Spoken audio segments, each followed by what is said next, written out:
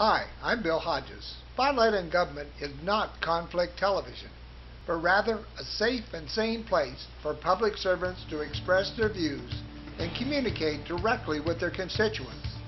Those who would scream and yell to rudely disrupt informational meetings have no place on our show. However, if you are one of the people who really wants to learn what's happening at all levels of government, this is the place for you.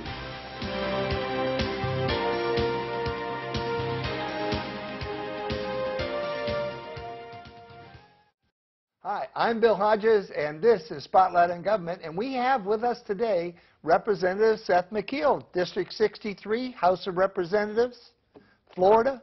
It's fabulous to have you with us. You've been really busy this last 6 months. It's been a busy time. Thank you for having me. I appreciate it very much.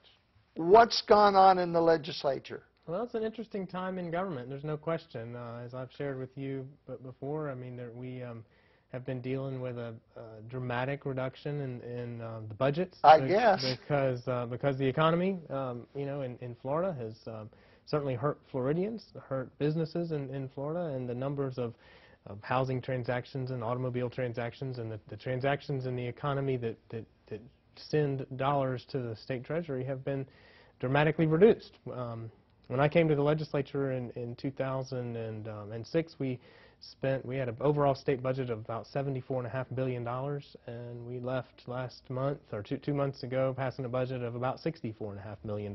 So you can see, you know, we've had a dramatic reduction in what we've had, the resources that we've had to spend on government services. I get nosebleeds when we start talking billions of dollars. A billion is a big number. Yeah, anytime it starts with a B, that's a big number. That's right, Bill.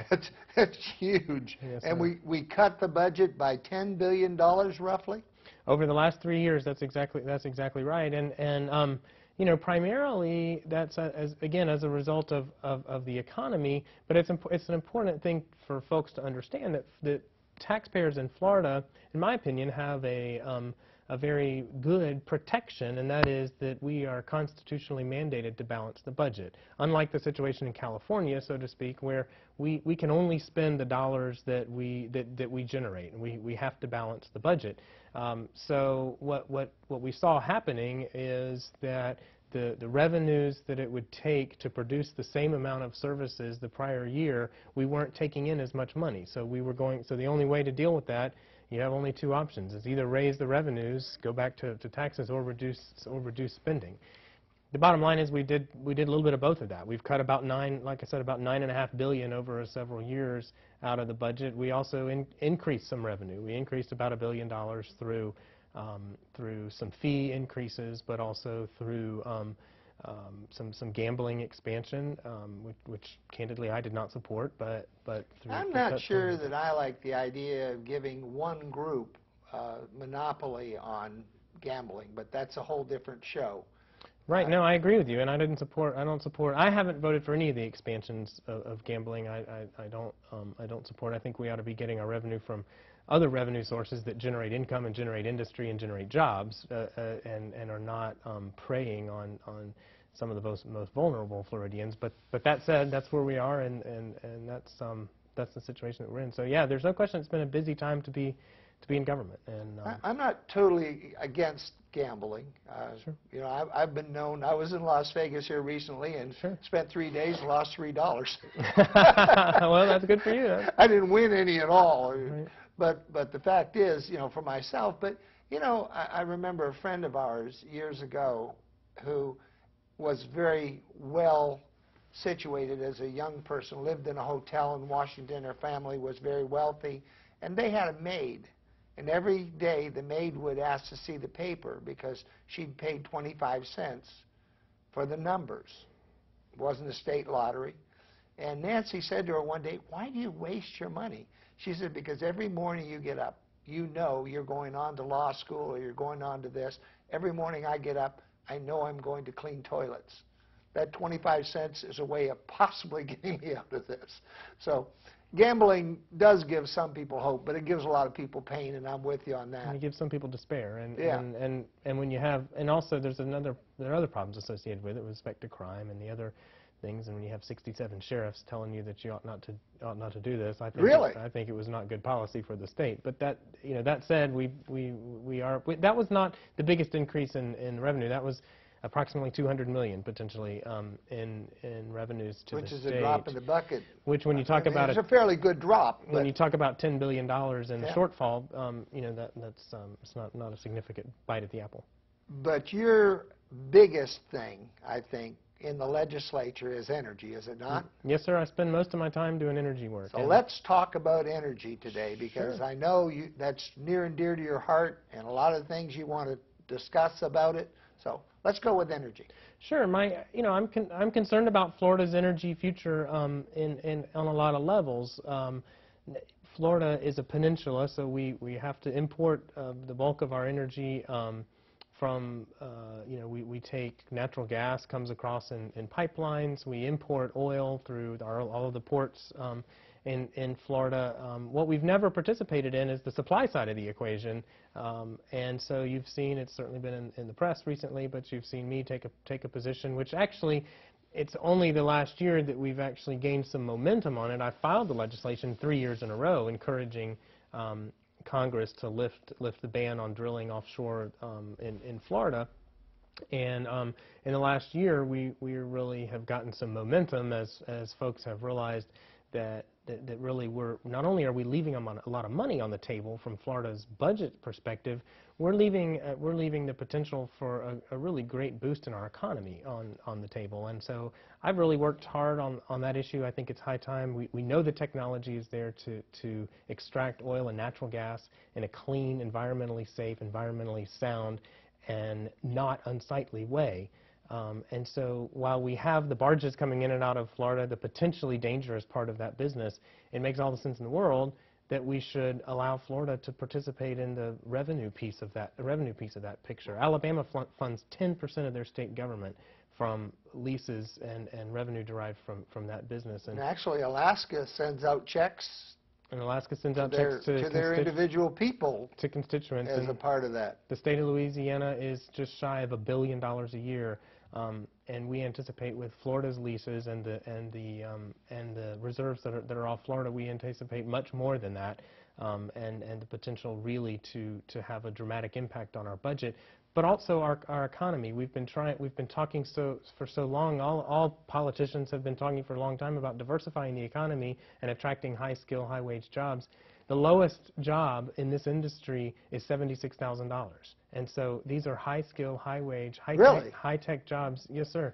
The lowest one of these people we be bringing in is $76,000, and so we're talking about a dramatic expansion of a new industry in the state that also happens to contribute revenue. So we don't have to go tax people. We don't have to go prey on gambling interests or prey on vulnerable people. We can bring an industry to the state that's clean, that's environmentally safe, that is well done. And in Florida, we have to make sure it's done right and done well, because we have so much of an investment to protect, while also contributing to our economic base as well as our state revenue picture. Now you mentioned the barges. Sure. You're not proposing that we would put refineries in the state of Florida, or are you? Well, currently the bulk of the refining business is in other parts of the Gulf. At this point, most of that would stay there. So we would still have the barges. Right, we would still potentially have the barges. I think our policy, let me be real frank about what the policy would do. Currently, there's a moratorium, but there are two moratoriums. There's a federal moratorium in federal waters on any type of expansion or exploration. There's a state moratorium inside state waters. What our legislation does is A, encourage Congress to lift the federal piece, but B, allow the state cabinet to entertain proposals and to entertain proposals for those leases inside state waters. So all of the details of that should be figured out. They shouldn't be written in statute. In other words, you shouldn't write what the specific technology is, where all that goes, where the different facilities go. You should leave that to the Minerals Management Service, and you should let the cabinet interview those people. And the legislative proposal is simply giving the authority to the cabinet to have the conversation. At this point in Florida, the cabinet doesn't even have the authority to have the conversation. With the state and the Fed, Could we decide in Florida waters to go ahead and drill now? Yes, sir. Without the Fed agreeing also? Yes, sir. Inside state waters, which Really? is that. How far does our state waters go? That's 10 miles. That's within 10 miles. 10 miles. Yes, sir. So really, in our proposal that doesn't envision anything visible inside of 6 miles. There are oil reserves inside of 6 miles that would be gotten at through directional drilling or even some onshore directional drilling, but there'd be nothing visible above surface out and inside of 6 miles. I was really against drilling for a long time, and I have to admit that I'm not convinced about it yet because I'm afraid whenever we tap our oil reserves here in this country and we lower the cost of fuel, for one thing, it makes us foolish. I remember back in '73 when we went through the first oil crisis and we did nothing. Correct. We got more hungry for oil, if anything, than we did now because we quit using coal. Correct. I'm afraid that if we start with 3% of the world's reserves and 25% of the use, we can't drill our way out of this. We've got to go to other things. How will this help us to go to other energy resources? Two answers to that question. The first is the picture you describe it was only oil. We have huge reserves in this country of natural gas, and we know that the country is being powered on natural gas right now through, and the state of Florida is headed to 50% dependent on natural gas for electricity production. So that's the first answer is, you know, you got two energy resources that need to be dealt with. The oil is one piece, the natural gas is the other. The second piece is that we have worked very hard in the state to position ourselves to participate in renewable energies, solar, wind, biomass, other things. The problem we have in Florida is the research and the technology is not advanced enough to give us a return on that investment yet. In other words, it's not far enough along to go commercial with some of these technologies, and we've got to invest. Florida has got to invest more dollars into the research and development of the technologies to bring renewable resources. Our goal would be to get to 20% renewable energy in the state for all of the electricity production. That's a very good goal, and I hope that we can get there. Currently, we're at 1.8%. And so we've got a long way to go, and we've got a lot of investment that government needs to make. But as I just finished talking to you about the position we're in budgetarily, we don't have the resources to invest right now as we should. And so our proposals tie a significant amount of the revenue associated from offshore oil and natural gas exploration to the research and development of renewable technologies. And so that's really an important key. We've got to find a revenue source to do the research and development for renewable resources, and I think this is a perfect avenue to give us the opportunity to do that. I think more people would come on board if we really, really believed that government was going to use this windfall, if you will, to put it to work and make it work for the future rather than spending for additional things today. Well, is there any way we can guarantee that that'll happen? Two answers to that. I mean, I'm one of 160 members of the legislature, but I'll give you my opinion on it, and that is that, in my opinion, the two primary areas where we ought to be spending the dollars that come from this particular revenue source are A, investing in renewable technologies, that what I just finished talking about, and B, education. We know that the state of Louisiana and the state of Texas fund almost their entire education system through lease revenues from the oil and natural gas industries. We know that we are pretty much choked right now on the education system in Florida. We don't have any more available dollars to spend, and we have needs that are out there. So I think those are the two primary areas that I see that we ought to be spending the revenues from this from offshore exploration. Well, I moved to Florida in roughly 2000. Mm-hmm. Just as the boom came with housing and the taxes that were generated by houses selling for more and more and more. And I grew up on a farm. Be honest with you, no matter how much we threw in the trough for the hogs would line up and eat it. They want more. And it scares me when I see any new initiative coming with dollars. I look at the universities in this state, and the professors and the university management are earning huge sums, and they're always saying, well, yeah, but if we don't pay this, then Georgia will, and they'll move over there. And then Georgia says, but Florida's paying more. And the teacher down at the bottom gets very little in comparison to what these people at the top are getting. Yeah, and we could pour more money into education, but I know where it's going to go.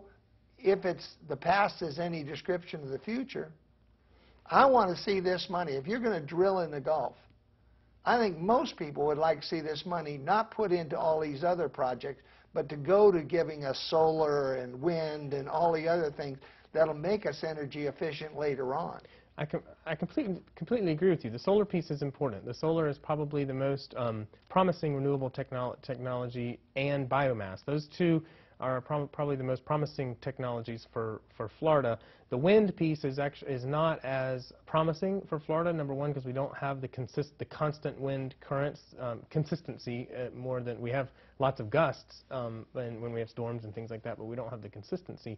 So we know that those two technologies are probably the key. The biomass piece, from a fuel perspective, is probably the most promising for Florida agriculture. And I completely agree that and as I said, that's where we need to be investing a lot of our resources. But doesn't biomass carry with it another problem?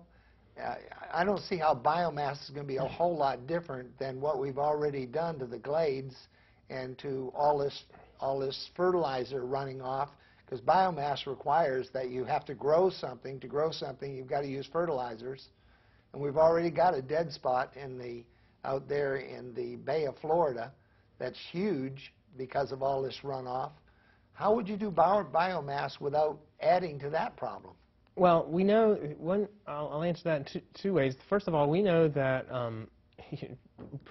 Florida has a unique opportunity to produce renewable biofuel that is not made from food crops. One problem we are seeing in the United States is, as we move towards renewable fuels that are made from corn, where the price of corn's going up, and it's in everything. And when you start to cannibalize your food source, that's a bad position to put the United States in, to put America in. The one thing that we've got left in America is that we produce more than enough food for ourselves, and we export food. In fact, the government pays folks to grow some food. And we've got to maintain that position. The one thing that biomass brings to Florida is primarily, particularly if you talk about the sugar industry, a lot of it is produced from the byproduct of those industries. In other words, this is waste product that is already in production. So these are crops and these are groves and things like that are already in production, and it's using the waste product from those operations and making it into fuel, as opposed to... so we're using things that we have to store, destroy, or do something with. We can make it into biomass. That's exactly right. Using the waste products of the crops that already exist now, as opposed to... That's why Florida's in a unique perspective. We have the opportunity to use the waste product as opposed to growing new crops to cannibalize ourselves, like the corn industry is doing for corn-based ethanol. And there's already riots in various countries because corn is getting too expensive. Yes, that's exactly right. And so I think using the bagasse and the byproducts of some of the existing crops that we already have in Florida is the way to go. But there's got to be more research and development. You've got to get it from a concept to commercialization and to production. And and Florida's we're going to have to spend some dollars to get there. And I think so that's why I believe that a significant piece of the revenue generated from our initiative on offshore exploration should be in that direction. Well, politics is the art of compromise. I think Winston Churchill said that. I'm not positive, but in order to get the drilling, it's going to require a lot of people to buy on and sign off. And I suspect that it will be very difficult to say this pot of money is going to go just to energy. True. I mean, obviously, what you said about education is true for the most part. However, I do a lot of work in the community college system, and we have a lot of significant investments that need to be made in the community college system, because in order to attract the industry that we want to attract to the state, we've got to be able to turn some of these degree offerings out more quickly. And we've really gutted the community college system in the last couple of years because of budget cuts. So I think there are I think there are still areas in education where we've got some work to do. That's my opinion. I know a lot about, like I said, higher ed, and I think we've got some work to do, particularly in the community college system, in turning out workforce degrees. And degreed associates to work for some of the companies that we're trying to attract to Florida. So I think that you're exactly right. Everybody will be scrambling for money. That'll be our job to figure out how we dole out how you dole out the money. But I'll take that problem. I think that's a problem that we can figure out how to handle. Let's move from that for a minute into transportation. Sure. Because I think that's probably one of the things that a lot of people are looking at today. How do I move from A to B and do it efficiently? We can't afford to build bigger and bigger and wider highways. So keep adding lanes. Yeah. Route 4 between Tampa and, well, it goes right through your district. Yes, sir. I don't have to tell you about how bad Route 4 is. I'd go anywhere not to have to go through there. In fact, from Sun City, I generally go the back roads all the way around, so I don't have to go up through there. As do I. Now, what can we look forward to transportation-wise? If the stimulus package comes into Florida, which I hope it does, because we have fooled to let it sit on the table, can we expect the high-speed rapid transit to be started in this state? Sure. I think that's a great question. I agree with you that if we're already, I'm not sure if I were in Congress I would have voted for the stimulus package. I think a lot of the money is not well spent. That said, the best money that is in the stimulus package, the 8 or 10% that goes to transportation infrastructure, is, in my opinion, the best piece of the stimulus package. And I agree that I hope we are able to take advantage of that. One of the things I've enjoyed about being in the legislature and being on the Hillsborough County delegation has been my chairmanship of what we call the Bay Area Legislative Delegation, which I will come into next year, and that is a 9-county region surrounding Tampa Bay. And it's made up of all of the legislators of that 9-county region. And one of the prime initiatives of the Bay Area Legislative Delegation has been the T-BARTA effort, or which is the goal of T-BARTA, is the Regional Transportation Authority to assemble all of these projects. You've got the high-speed project that hopefully runs, at the end of the day, I hope it runs all the way from Tampa to the East Coast. We've also got a lot of projects in and out in the central Tampa Bay area to help move people around. And I think the Bay Area Legislative Delegation's efforts towards T-BARTA have been very successful. We funded them the last 2 years for all of the design and all of the study for this sort of planned out combination of projects. In other words, not just taking project by project and hitting and missing throughout the region, but taking a regional approach and saying, where is it that we need to move people to, and what's the most effective way to do it? And I think you're going to be very happy with some of the results of the T-BARTA studies. Well, I understand as a result of that, we're kind of at the top of the list on this federal funds, too. That's because of all the work you guys have done. That is exactly right. That is exactly right. Because of the legwork that's been, and I'm not going to take credit for it, the Bay Area Legislative Delegation has supported it very heavily, but it's primarily the T-BARTA staff and the DOT staff that have helped us put this plan together, and you're exactly right, put us in position to be able to attract the federal dollars. So I mean, it's that that kind of regional planning takes a long time, and we've been working on this project for 5 or 6 years, and sometimes sometimes that's part of this business where you have to plod along and do the planning, but the fruits, you may not even be there to see the end of it. You may not even be there to see the end of it, but it's the right thing to do, and I think we so I think the answer to your question is affirmative. I mean, that's our goal, is to be able to more effectively move people throughout the region. And the other thing that the T-BARTA has done is work on cooperation with the Metroplan Orlando group and have what we call a super regional approach to this. In other words, take their plan take their plan and put it together. So there've been I've been very encouraged by the super regional meetings that have happened between those two regions, and try to really do a great job bridging the entire Central Florida span from a transportation standpoint. So I think there's really encouraging planning going on right now. If we can through stimulus, through hopefully state investment going forward, if we can put the dollars to the map, I think we'll be well positioned. I promised you a minute's time that you could talk about anything you wanted directly to your constituents. What would you like to tell them?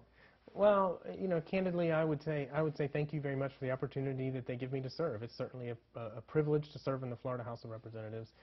It's a challenging time, but there's no question that we have budgetary challenges. But I think we're taking the right approach, and that is, a reduction in overall state government services, but trying to maintain a level of quality and not overtax our citizens. And I think that's the balance that we're trying to reach. And I would just take a minute to thank my constituents for the opportunity they give me to serve.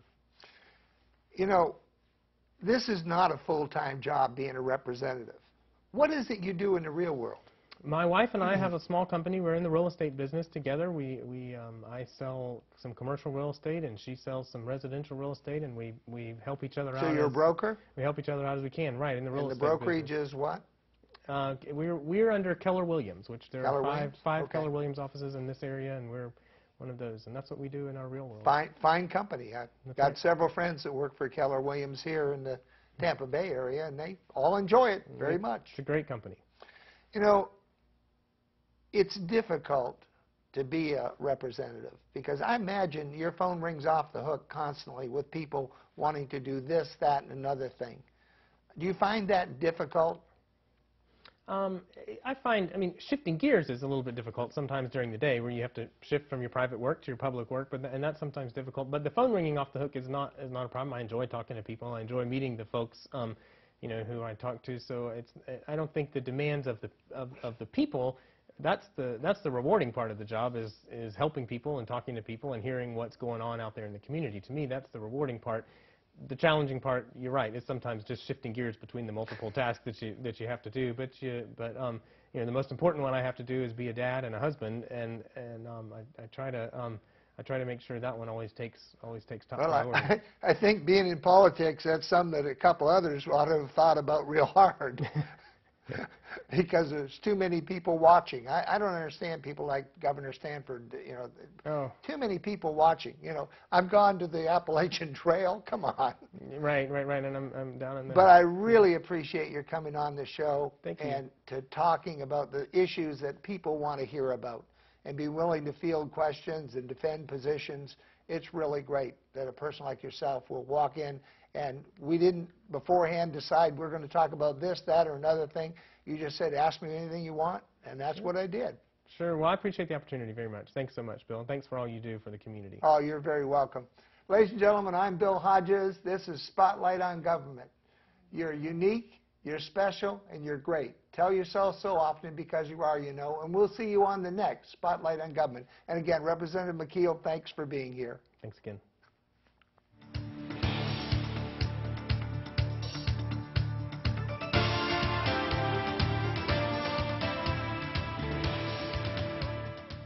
Hi, I'm Bill Hodges. Spotlight on Government is not conflict television, but rather a safe and sane place for public servants to express their views and communicate directly with their constituents.